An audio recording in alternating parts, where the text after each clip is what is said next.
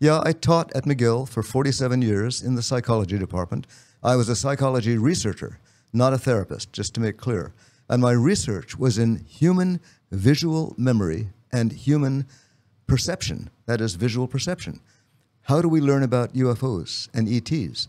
By what we see and what we remember. And it occurred to me back in the 60s, after I'd been at McGill for a while and was reading what people were writing in the papers about this, that there was something to the UFO story. It wasn't all a hoax, and it wasn't something that should be laughed at. And my academic colleagues were laughing. Most academics then, and a few still now, dismiss the whole thing as delusions or hoaxes or misperceptions or people not understanding what they're seeing or experiencing. And they're wrong.